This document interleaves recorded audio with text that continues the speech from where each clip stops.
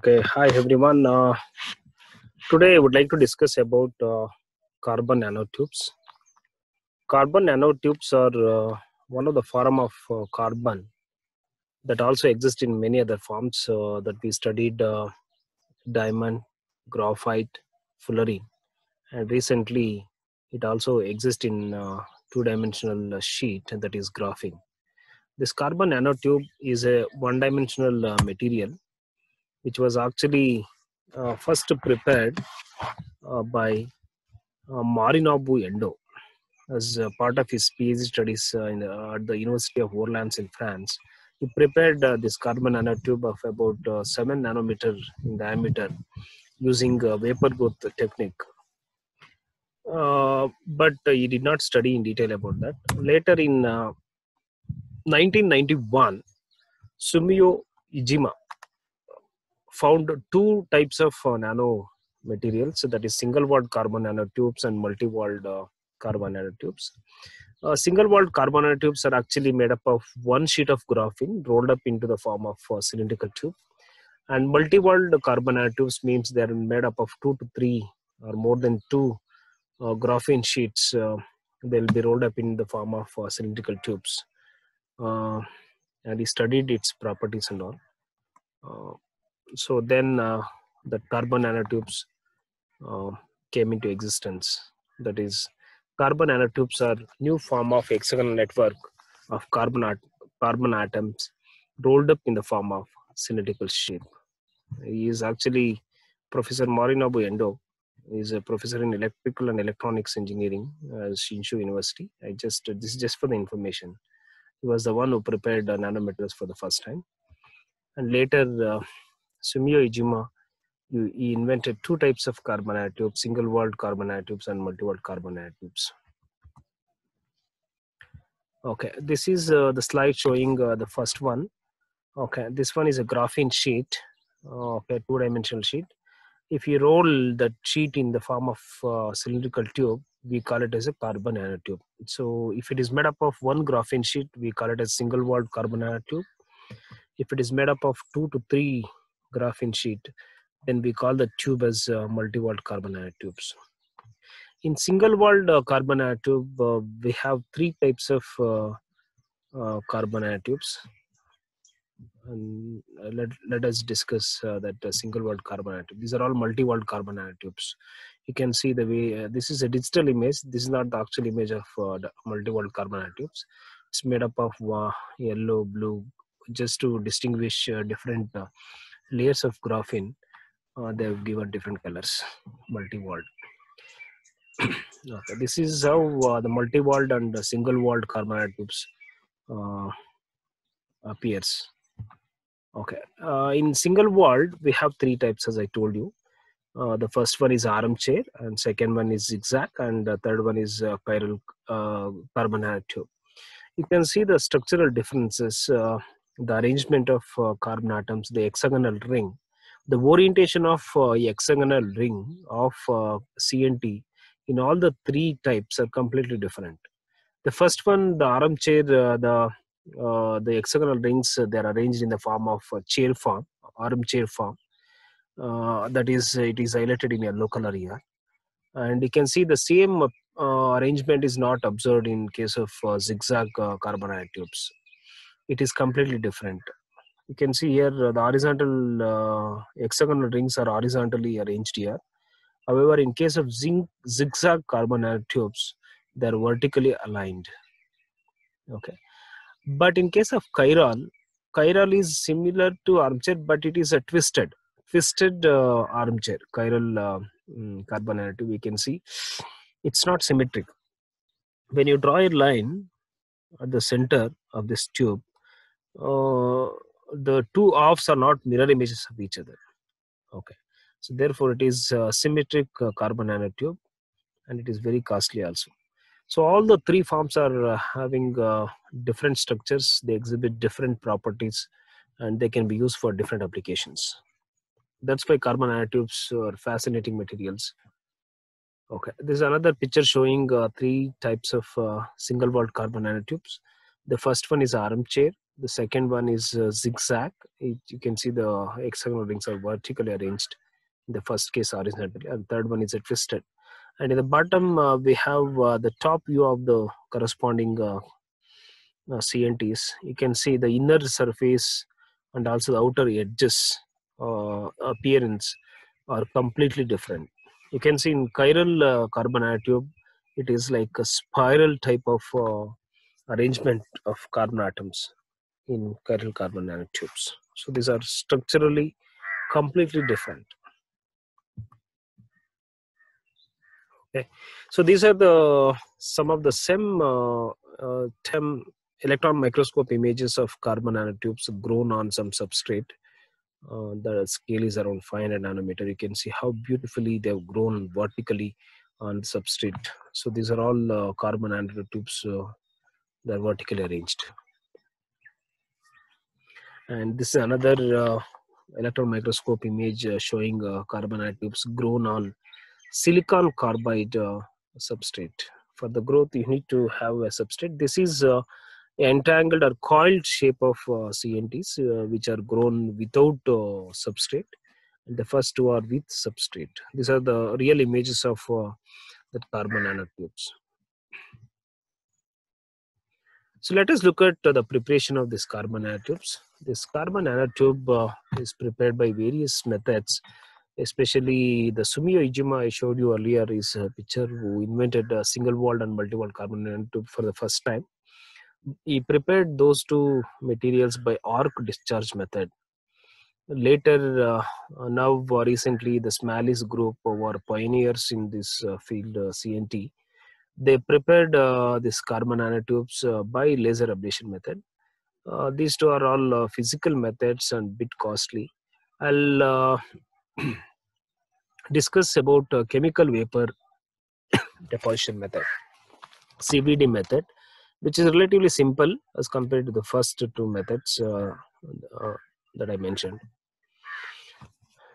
CVD method is actually bottom-up approach. Means you will have a carbon source that will be in the form of vapor, and that carbon source is made to dissociate into carbon atoms.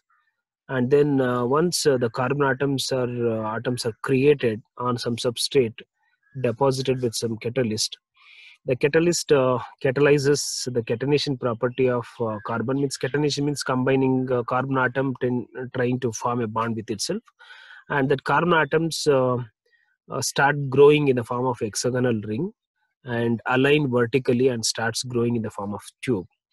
So that is how they prepare in CVD method. This method consists of 4 components. The first one, you need a carbon source which can be easily vaporized, and it can be easily dissociated into atoms. And the second one is you have to carry out this reaction at high temperature, because you need to decompose the carbon source, hydrocarbon source, into atoms. You need to have a temperature of 1000 to 2000 degrees centigrade. So for that temperature, if you are carrying out the reaction, you have to maintain oxygen-free atmosphere. Otherwise, the carbon gets converted to carbon dioxide. You won't get carbon nanotube. So therefore, to maintain inert atmosphere, third important is the inert gas you have to maintain. Argon or nitrogen gas you have to maintain. Then you should have a catalyst. Catalyst is required for the growth of carbon nanotube, and a substrate. Substrate is the place where this carbon nanotube starts growing in a furnace. Okay, these are the 5 components are required. Generally, for the hydrocarbon source, people have used acetylene gas, ethylene gas, propylene, methane, benzene, etc. And there are also some reports saying that polymers and carbon monoxide can also be used as a source of carbon. And to maintain the inert gas, you can go for argon gas, pure argon or nitrogen, which is free from oxygen. And the catalyst, they use some organometallic catalyst because they need to be in vapor state. You have to vaporize them easily. Therefore, organometallic precursors can be used. For example, ferrocene, nicolosin, and cobaltocene. So these are organometallic compounds. They decompose to form metal catalyst. And substrates such as some carbon, quartz. Generally, they use quartz for most of the carbon nanotubes preparation, and silicon. So these are the important components required in this method. And you need to have high temperature. To maintain that high temperature, you should have a furnace. Okay. The mechanism that I'll explain in this slide. So this is the typical chemical CVD, vapor deposition method, which consists of the red color one is a furnace which can provide the temperature of 1000 to 2000 degrees centigrade. Okay, and here we have kept the quartz substrate, and here we are growing the carbon nanotubes. Then to grow carbon nanotube, we should have carbon source. Carbon source and catalyst source are filled in this injection pump, and then we have a argon cylinder which is used to provide inert atmosphere in the furnace. Okay, first this furnace is completely made free from oxygen by passing the argon gas for 1 or 2 hours. So that argon gas enters into the furnace, it will push all the oxygen gas outside. Once it is made oxygen free atmosphere, the temperature is increased to the whatever the temperature which is required, maybe some 1000 degree or 1500 or 2000 degrees centigrade. Then with the optimized composition of this catalyst ferrocene, CP is a cyclopentadienyl ion, ferrocene is a catalyst, and toluene is a source, and polymer source is a source of carbon. They're all mixed. Okay, and they are made in the form of vapors and pumped. This is a preheater to remove any moisture if it is present, with a maintaining controlled argon flow and injection flow rate. So the carbon nanotube starts growing here, okay, on the substrate and the quartz substrate. So the unreacted and the decomposed hydrogen gas, they're coming out through this exhaust. So this is the way they use CVD method for the preparation of carbon nanotubes. Let us look at this another picture showing the CVD method. Okay, I'll just skip this. Let me explain the mechanism of CVD in which CNT is grown. Generally, the carbon nanotubes are grown. It follows two mechanisms. One is the tip growth. You can see this is the tip growth, and this is the bottom growth. Okay. In the furnace, we have this is the furnace. This is the substrate. We have a substrate and a metal which is getting deposited on the surface of the substrate. Then we pass the hydrocarbon source C6H5. Once that C6H5 enters into the furnace and sits on the metal, so because of that high temperature and inert atmosphere, it dissociates into atoms, carbon and hydrogen. So hydrogen free radicals, they combine to form H2 and they come out through that exhaust, and also helps in maintaining inert atmosphere, oxygen free atmosphere. Once the carbon atoms are getting saturated on the metal surface, the carbon atom free radicals combine to form hexagonal rings and also start joining, because carbon atom is having a wonderful catenation property. It has a tendency to combine with itself and starts growing on at the tip of the tube. Okay, carbon nanotube sticks here, and this is the reaction is going to take place between the metal nanoparticles and the tip of the carbon nanotubes.